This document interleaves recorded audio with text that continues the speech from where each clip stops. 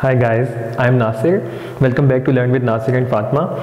In the previous video in this series, I talked about the concepts of least count, significant figures and the assessment of uncertainty in a single measurement. And you can find the link to that video in the description below. And you will need those concepts if you need to understand the concepts that I'm going to explain today. So today I will be talking about the rules for significant figures. In order to understand why we actually need these rules for significant figures, let's take an example first. Let's suppose that you have measured the length of an object using a meter rod and the value that you have got is 3.5 centimeter. And you know from my previous video that the number of significant figures here will be 2. Now let's say that you have taken another measurement, you have measured the length of another object, but not using meter rod, but by using another measuring device which has 3 significant figures. And your measurement is 4.56 centimeter containing 3 significant figures. Now your task is to add these two measurements and get the final result. Now how many significant figures should the result contain? So here is the point where the rules for significant figures come into play. I will not be answering this question right now. First we will learn the rules, and then after that you will be able to answer this question and even more complex questions that I will write on the board. So let's first talk about the rule 1 of significant figures. And it is about the digits. And the first part is very easy, that if there is a digit from 1 to 9, for example 1, 2, 3, 4 up to so on up to 9, if you see any of these digits in your measurement, then they are going to be significant. That was easy. Now if you have 0 in your measurement, it can be significant and it cannot be significant. It depends. So let's look into the situations when 0 is going to be significant and when it is going to be not significant. First of all, if 0 comes in between two significant figures, then it is going to be significant. For example, in this reading 504, 5 is significant, 4 is significant from this rule, and since 0 is in between these two, so it is also considered significant figure. So the number of significant figures in here is 3. Similarly, even if you have a decimal place in between, since 2 and 3 both are significant figures and 0 is sandwiched in between, so all these 3 digits will be considered significant. Again, the number of significant figures in this reading is 3. Now, if 0 comes on the left of the figures which are significant, for example, you know from the rule above that 3 and 4 are significant in this reading. But since 0 is coming on the left side of these two significant figures, the rule says that they will not be significant. So, following this rule, how much will be the number of significant figures in this reading? 2. Similarly, in this reading that I have written, again 0 is on the left side of the other significant figures. It will again not be considered a significant figure, and the final number of significant figures that we will write for this reading will be 3, right? 2, 5 and 6. Now if the 0 comes on the right side of the other significant figures, then it gets a little tricky. And to understand this is actually very confusing for many students. In order to understand this, you need to understand the concept of least count that I also explained in detail in my previous video. So in the case of zeros on right, we will look into two cases. One is with the decimal places and one is with the integers. And for both of them, the concept of least count applies. Now talking about the decimal places, for example, I have written 2.340. Now this 0 on right means that the least count goes to 10th, 100th and 1000th of a digit. This 0 means that in this measurement, you can actually measure till this level. For example, you can measure, for example, 2.341 or 2.342. You can measure till the 1000th in this device. So that's why when 0 is placed, it shall not be neglected. It must not be neglected and it must remain here, and your total number of significant figures in this case is going to be 4. This 0 will remain a significant figure in your measurement.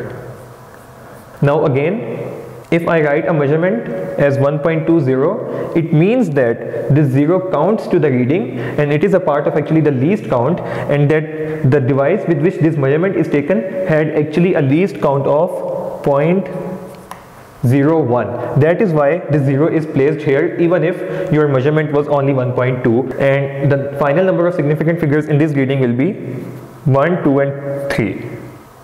Now let's talk about zeros on the right side of the measurement in case of integers. Now I have written an example here that you have measured the mass of some object, which is a very heavy object apparently, and your mass is 8000 kg. Now you have 3 zeros on the right, so how many of these are going to be counted as significant figures? Here again the concept of least count comes into play. Now for example, the device with which I have measured this mass has a least count of 10 kg. The least count of 10 kg means that the device can measure 10 kg, 20 kg, 30 kg, 40 kg, but it cannot measure the masses in between 10 and 20. It cannot measure the masses between 0 and 10. So in this case, even if the measurement was below or above 8000 kg, the reading that you might have seen could be. So this will always remain 0. It is not going to change. Taking another reading, for example,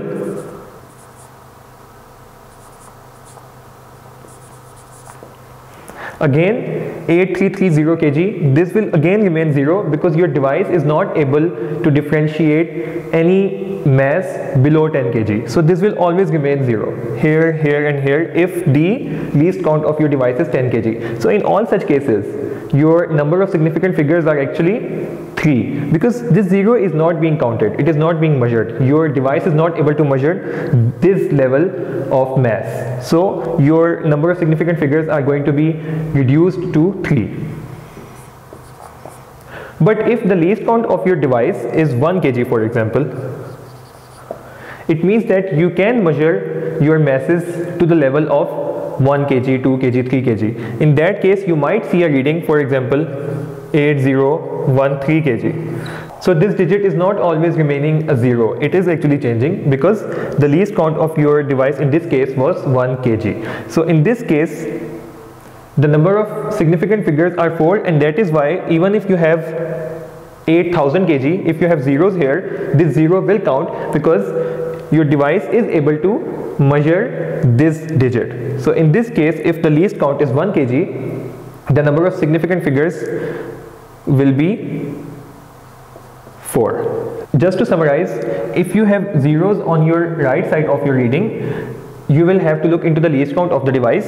If the least count comes till this digit, 1 kg for example, then you will count this 0 as your significant figure and your total number of significant figures will be 4. And if the least count of your device comes to this place, for example 10 kg, then your number of significant figures will be reduced to only 3 and this 0 will not be considered as a significant figure. Now I have a question for you at this point.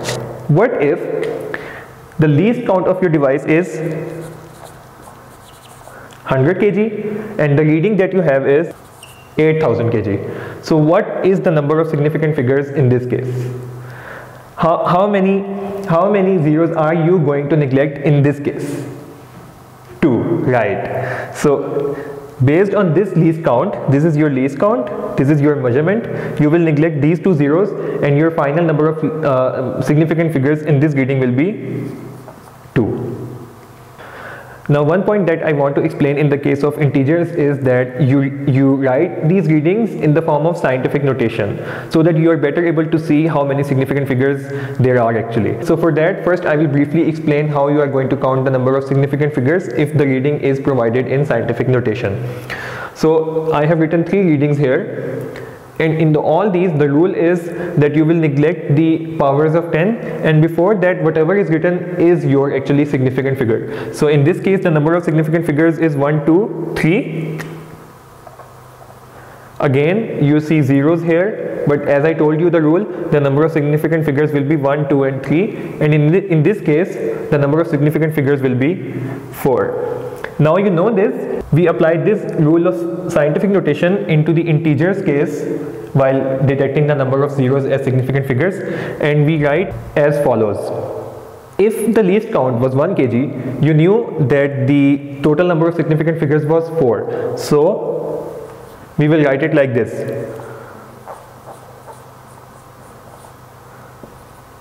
And if the least count is 10 kg, then in that case I told you that the number of significant figures are going to be 3. So in that case I will write the scientific notation as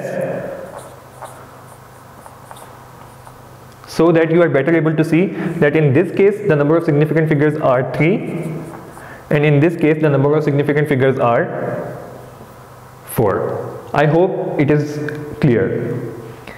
Now there are only two more rules. One is for multiplication and division, and the other one is for addition and subtraction. I will first talk about the rule 2, which is for multiplication and division cases. The rule says that the number of significant figures in your final result is actually equal to the least number of significant figures that you have in an individual measurement in your multiplication and division expression. Now I have written this example for you. You can see that in this measurement the number of significant figures is 4, 1, 2, 3, 4. In this 3, and in this again 4. So as I told the rule, the number of significant figures in the result shall be 3. Now the result actually comes out this much long. Now let's say that you got this result from your calculator. So you need only 3 significant figures in your final result as per the rule. So how are you going to shrink this result to only 3 significant figures? Well, you will need the rules for rounding off. You may know them already, but let me explain briefly. You will start from here, and if the digit that you need to round off is greater than 5, then you will increase the next digit by 1. If the digit that you need to round off is less than 5, you will remove the digit and will leave the next digit unchanged. And if the last digit is equal to 5, then there will be two cases.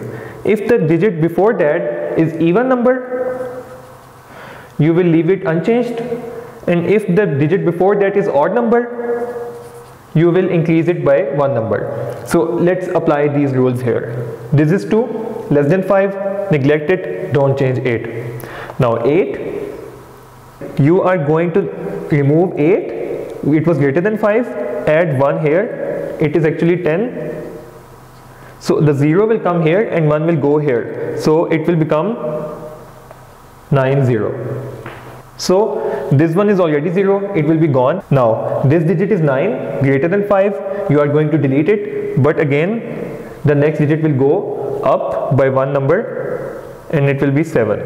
Similarly, 7 is greater than 5, it will be deleted and the 7 will become 8, and again 8 will be deleted, 5 will become 6, and finally you have your 3 significant digits that you needed in your final result, and your final result of this manipulation is 1.46 into 10 raised power 3.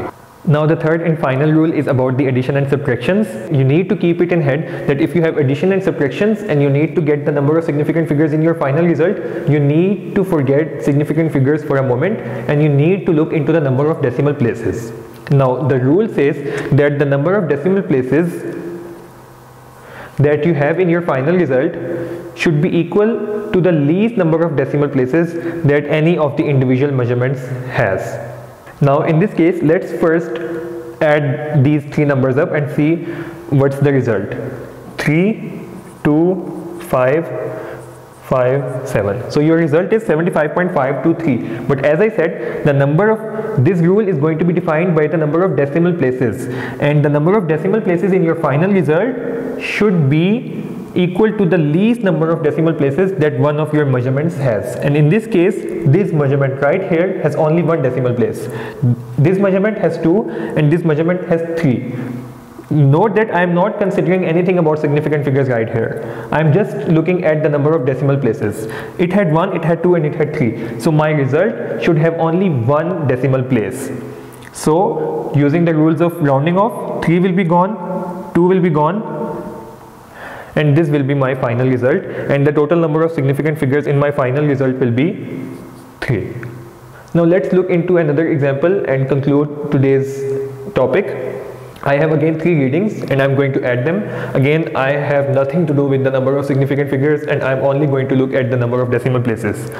This reading has 4 decimal places, this has 2 and this has 3 decimal places. I told you that 0 is significant, so actually the total number of decimal places here is 2. I will be adding them. The least number of decimal places in individual measurements are right here, which are 2. So my final result should contain only 2 decimal places. So I will apply the round off rules.